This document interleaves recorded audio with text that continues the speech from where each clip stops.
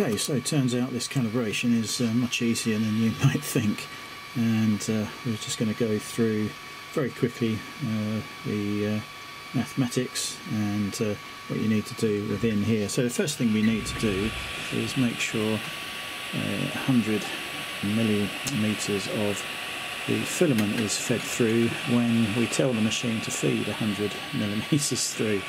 In my case it was miles out, hence the problem. So you would feed in your filament. I had some free white filament supplied with the machine, so I used that. That was easier to mark.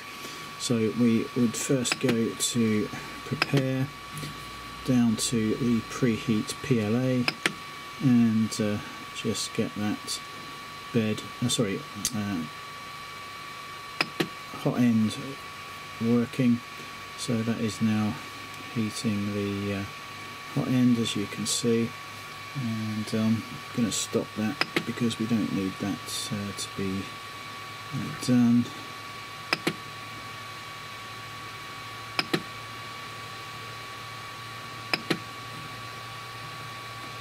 Put it on to cool down and that will stop heating.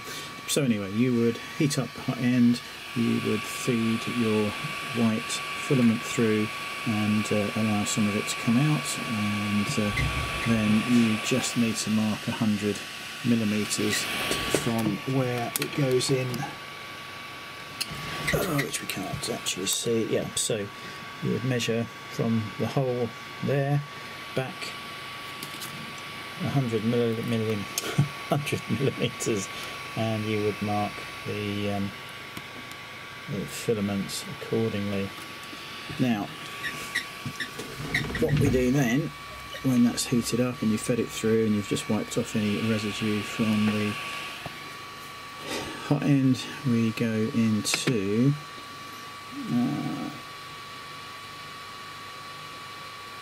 prepare, move axis, and we would go down to extruder, and you go down to the 1 millimeter one, and you would slowly turn this up until it says 100. At this point this would be extruding. It's not now because there's no filament and it's not at heat, so just slowly turn that up to 100. Do not go above, just slow down, and that's it. And that will now feed 100 millimeters of filament, and in my case it was feeding, I think it was about 64 millimeters, so it was miles short of what it should have been. And obviously I ended up with the mark that was still sticking way out of the machine. And at that point, let's go back to the main screen. So anyway, what you do then is you go into the steps per millimeter, and that is under motion here. So you go down to steps per millimeter and you go down to the E-steps, and you can see at the moment I've got it on 14625. Originally it came with the machine settings, which was 93. So no good for me, but you get that figure. So 93 we've got written down there. So the equation really is steps per millimeter, which is 93, that's set in the machine. You times that by 100, you get 9,300. You then yes, so you get that figure, which is 9,300. Then you divide it by the extruded filament length, which in my case was 64 millimeters or thereabouts, and you come out with a figure of 146, and that you would need to enter in the steps section. So you would just go into that.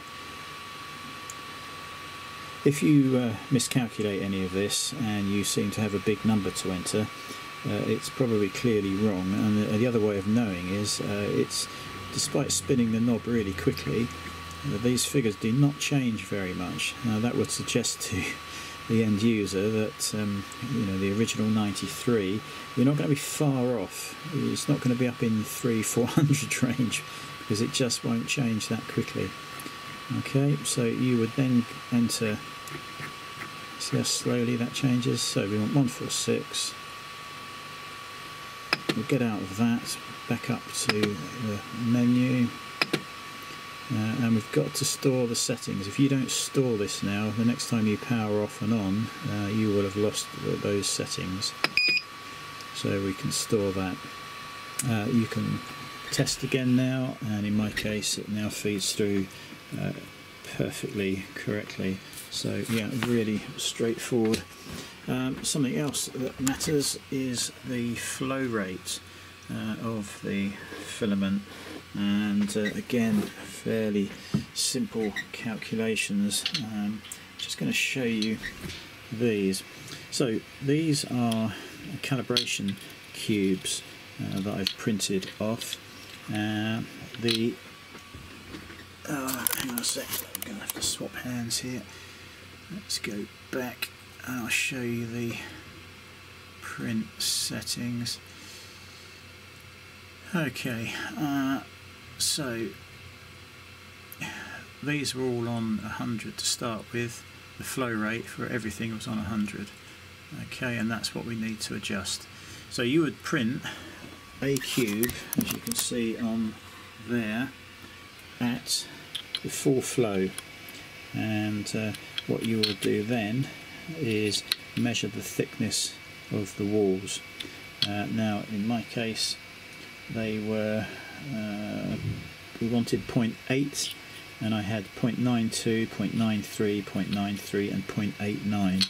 If you add those up and divide by 4, you get 0.9175, so I just rounded it up to 0.92, and then you divide the 0.8 by 0.92, and that gives you a figure of 87. If we just do that here, so the wall thickness we wanted was 0.8.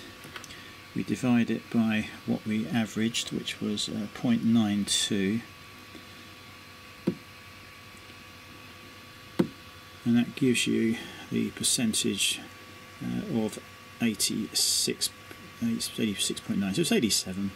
So we enter 87 there, and then you do another print, and that should be 0.8 thickness on all of the walls, or thereabouts, you know, tiny variations. I did this 3 times actually. I was miles out, and then tweaked it a little bit, and just messing around and just tweaked it just a fraction again. But if you do the maths right, you should be able to do this in one go. I'm just going to put the camera down on the support here. So I think this was the last one. If we just get the caliper, I don't know whether you'll be able to see this or not. So I don't think that's the last one. That's 0.91.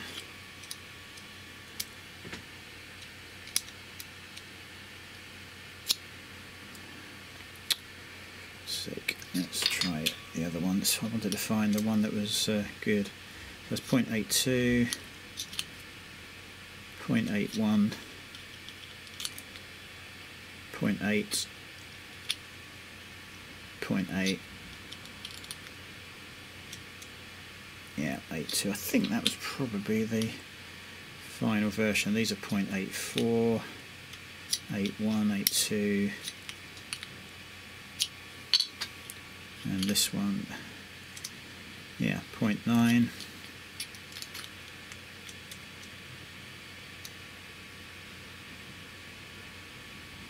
0.9, 0.87.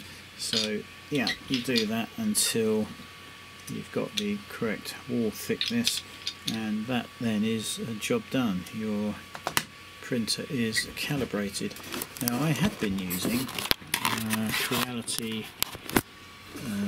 the Creality slicer, but I couldn't find one of these settings. I can't remember which one it was, but I just couldn't find it in the Creality slicer settings, so I just downloaded this Ultimaker Cura slicer, and it seems a hell of a lot better. The other thing I like about this is I've plugged it into the USB, and you can do a preview, and you can obviously step through the various slices like so, and then you can either save it to a removable drive, or if you bring that down you can print via USB and then print, and it will go off and it will give you the temperatures as they change and it gets working, all sorts of other things, and a percentage here will build up as it's working. So I think I'm going to stick with this Ultimaker Cura, and we're now going to be doing a proper print. Something else that I found interesting, I've got the bed leveling program that I run on this. It just moves the head to various points a couple of times, and you just adjust the knobs to get it perfectly level. One of these I printed out some days ago, the other one I've just done, and you can actually measure the difference. I think it was the thickness that was different rather than the height, but there was a measurable difference in the print of these test squares, that it just does various sizes of square, just so you can double check that it's all level. But yeah, as I say, a measurable difference. So we've now got the feed rate correct, and we've also got the flow rate correct. So I think the next thing we're going to do is try a proper print. I'll probably print the power supply stand again, actually. Don't know whether this is going to focus.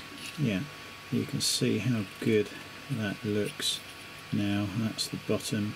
If it will focus, pretty good.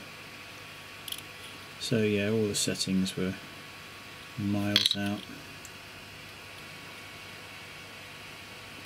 and that hopefully will solve all of the problems. They all printed perfectly. So yeah, simple equations, but once it's done, that should be it. So yeah,